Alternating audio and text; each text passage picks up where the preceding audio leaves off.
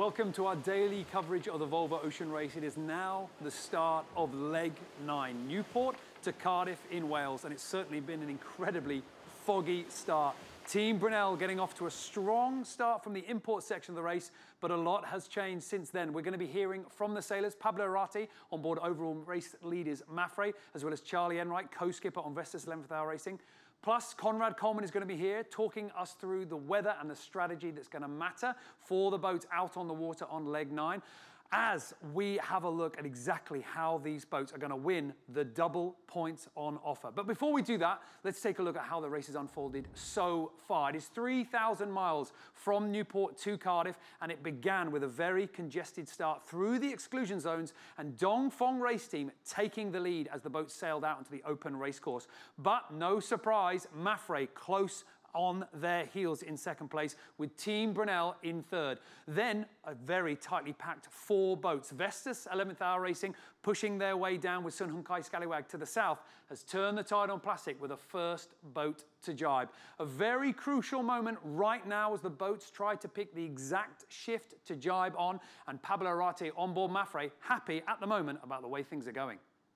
Yeah, we have Nieti here on the grinder, Tamara on the main sheet, and Blair driving.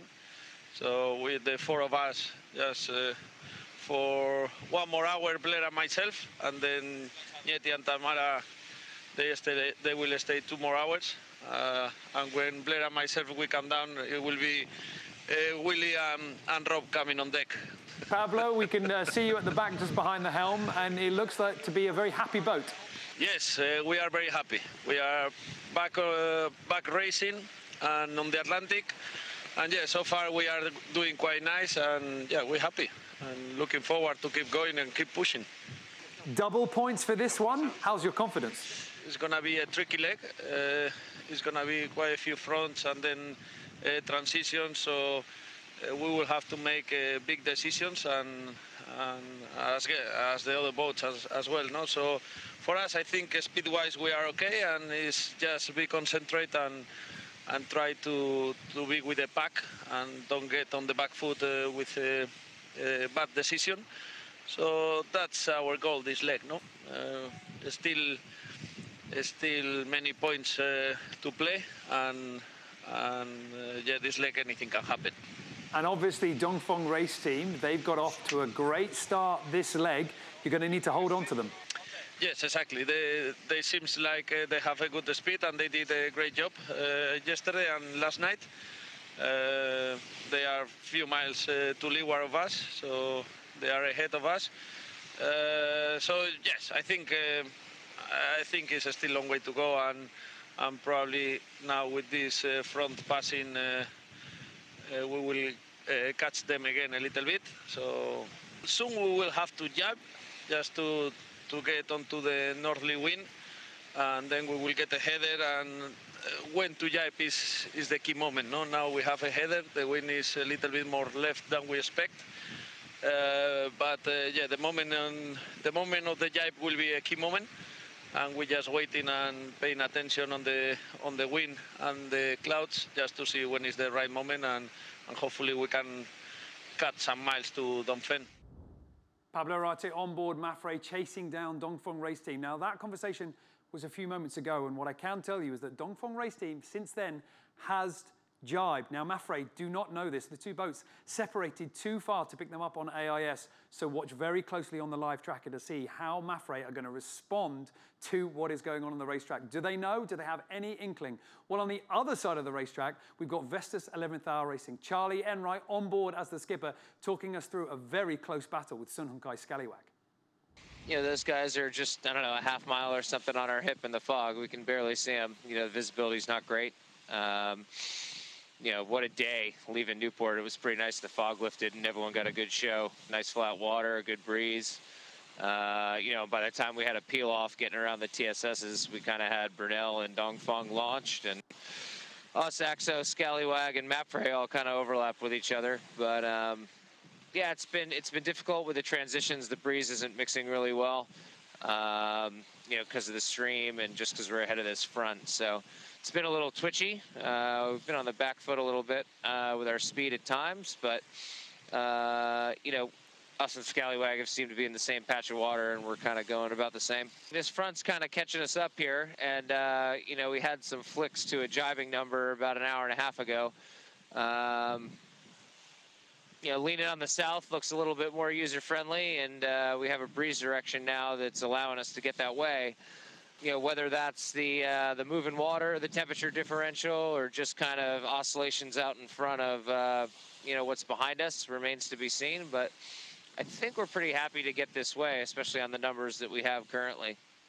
You know, we're gonna jibe here once the thing rolls us over, and then we'll have a pretty difficult transition through a little bubble high, and then you know, the next low pressure will form off the coast, and we'll be back on starboard and blast reaching here in just a couple days' time. Well, the blast reaching, indeed. I mean, potentially some big breeze waiting for you guys out there on the ocean. Yeah, there could be some big breeze in the forecast, the way that these lows intensify coming off the east coast of the U.S. You know, you can get some pretty good pressure, you know, spontaneously sometimes. And there's a big high pressure kind of blocking us from getting to the UK, so that pressure gradient should get pretty strong. And lastly, Charlie, before I let you get back to pushing the boat and sailing hard, double points for this leg, pretty important for you. Yeah, definitely. Could be a big mover in the standings, and you know, we're certainly pushing hard. It's an important leg for us and our team, you know, based on where we are. So yeah, we're going to do the best we can with what we got, and there's a lot of twists and turns certainly between here and the finish, so we'll stay on our toes. Well, as Charlie Enright says on board Vestas 11th Hour Racing, it's an important leg. So I've got Conrad Coleman here joining us in the studio to talk us through it. But before we do that, let's take a look at what's at stake, because we know it's a double points leg, but what are the scores at the moment? Well, if you are watching this, you can go to the Volvo Ocean Race website. And if you click on racing, this is what you get, the live tracker. And that's going to be live all the way through to the finish line in The Hague. But on the right-hand side, you've got a bunch of options. Have a click on scoreboard. This will take you to the current scores. You've got the overall and the import. We're going to stay with the overall at the moment. And Mafre, on top at the moment, 3 points ahead of Dongfeng Race Team. That's not much, is it, going into a double points leg?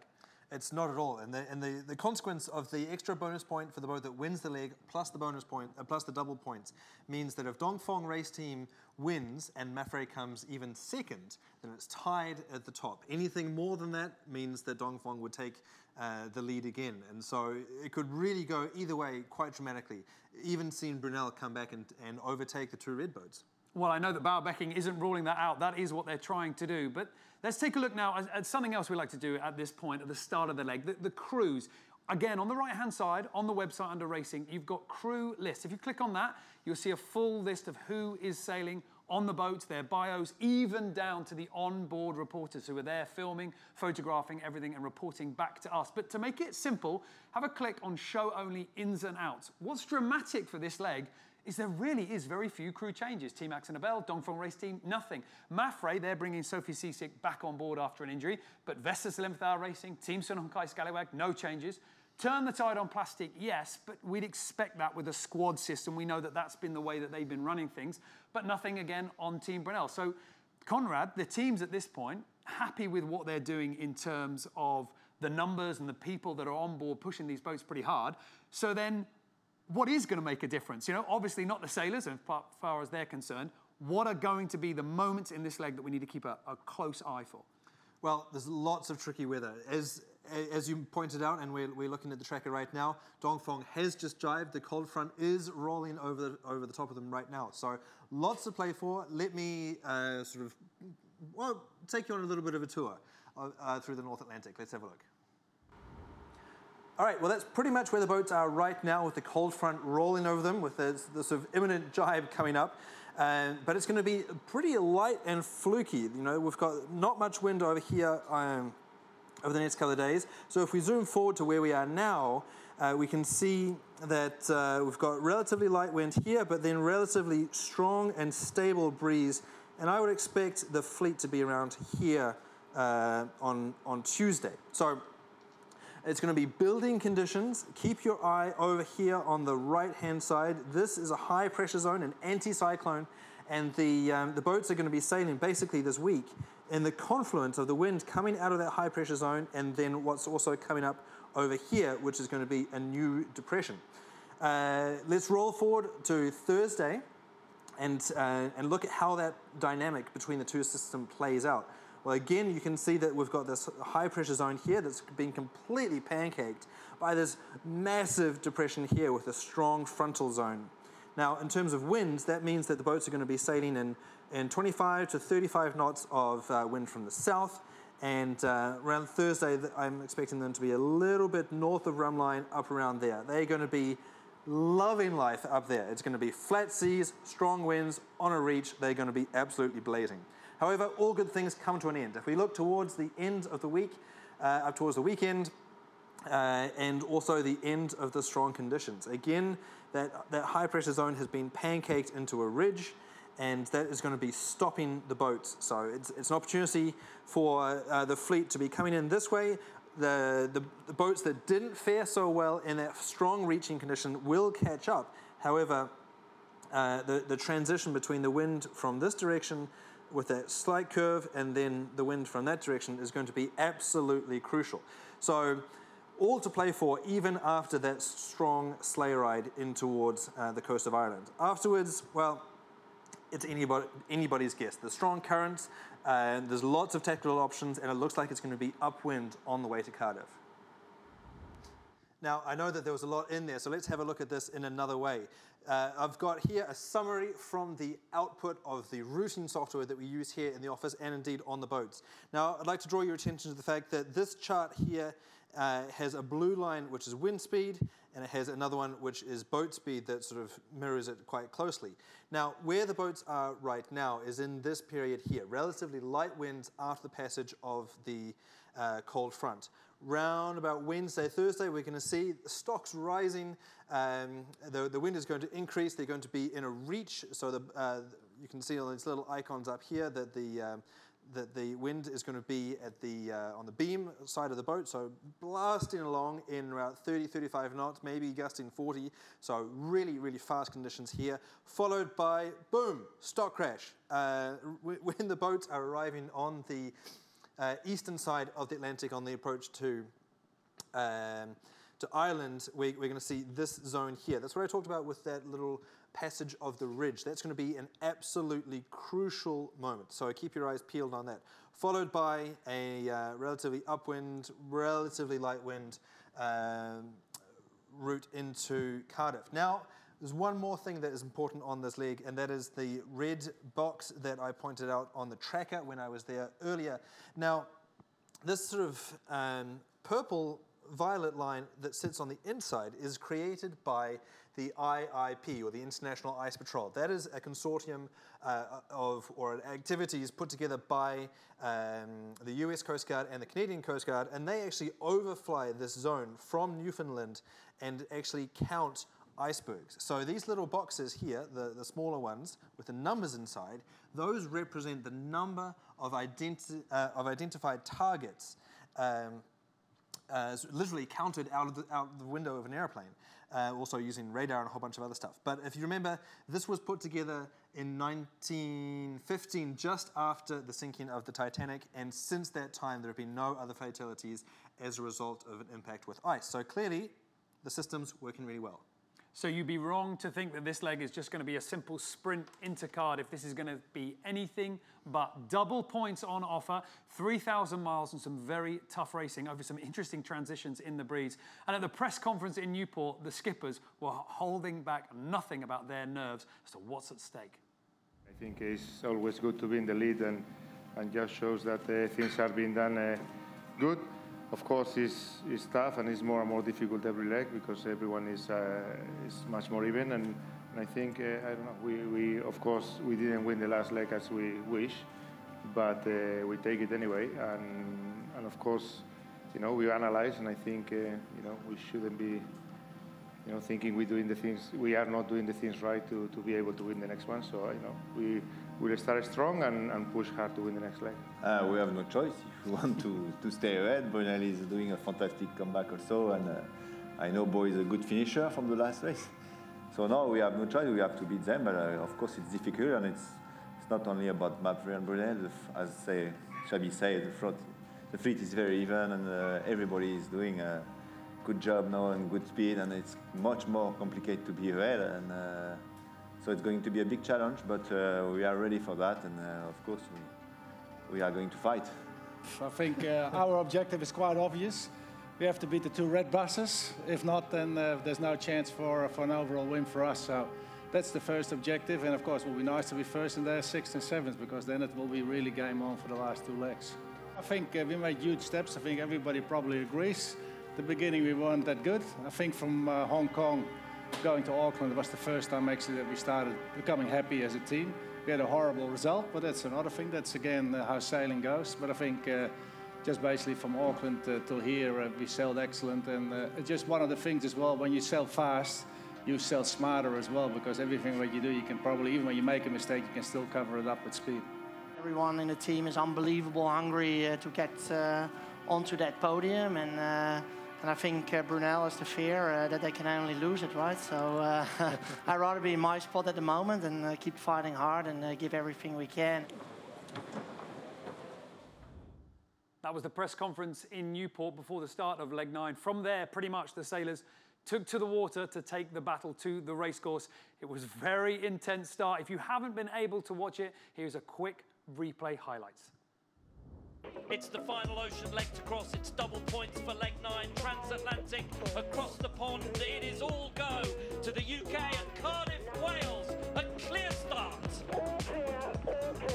Scallywag in the middle. Vestas 11th Hour Racing at the committee boat end. Excellent start from Matt Frey, but look at this. Dong Fong underneath everyone, taking their sterns. They like the right-hand side. What a scene. What a perfect start from all 7 boats. How exciting. Plenty of action. My goodness, do these people not know they have thousands of miles to go? Brunel on the right.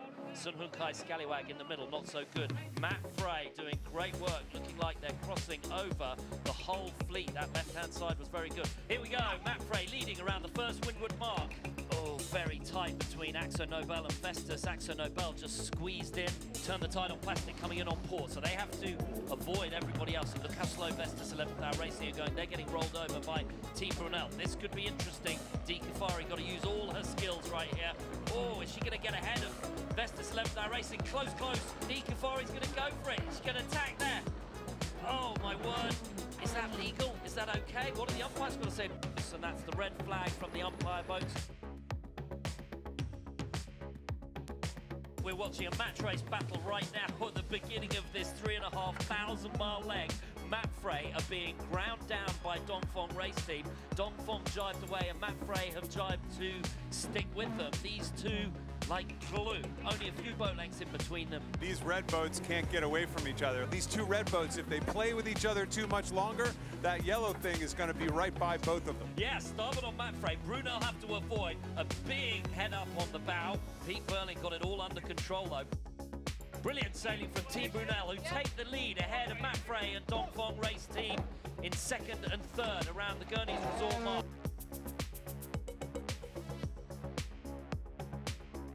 My guess is we're going to see some pretty good pace once these guys get offshore and they can crack sheets. Oh my word, look at that spectator fleet, unreal. Newport deserved to throw a showing like this to get these amazing sailors and amazing boats out of here, an event that we all love so much. Amazing stopover for the Volvo Ocean Race.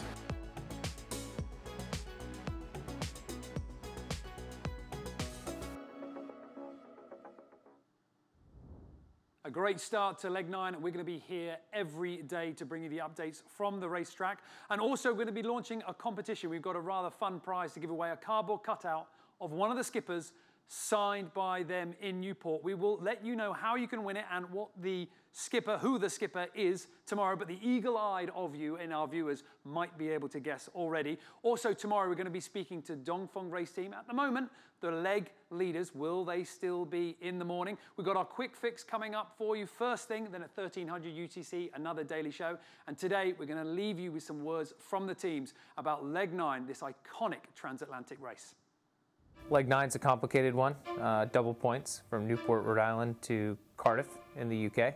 And it's about 3,000 miles. I'm sure it'll be just as close as the rest. And will be a double point leg again within the Volvo Ocean Race.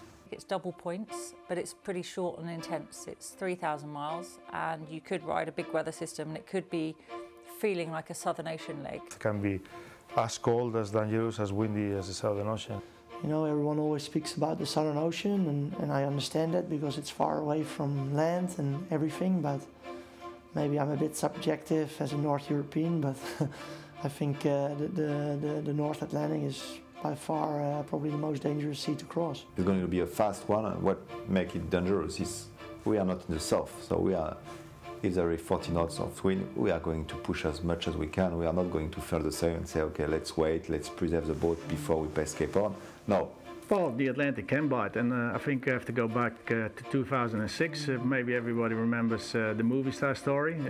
Yeah, the boat sunk on that leg, so it's just one of these things. It can happen, and what I said, if the conditions are bad, bad things can happen. And the actual finish is the approaches are full of traffic separation schemes. The UK coastal area is pretty tough. It's got rocks, it's got fishing boats, it's got commercial traffic. The Bristol Channel itself has like 8 knots of tide. It's got a lot of shallows in it, a lot of fast running water, and the finish is going to be a really restricted area of where we can actually sail. Everybody has to push much more than we have done, and everybody is going to do it because no choice.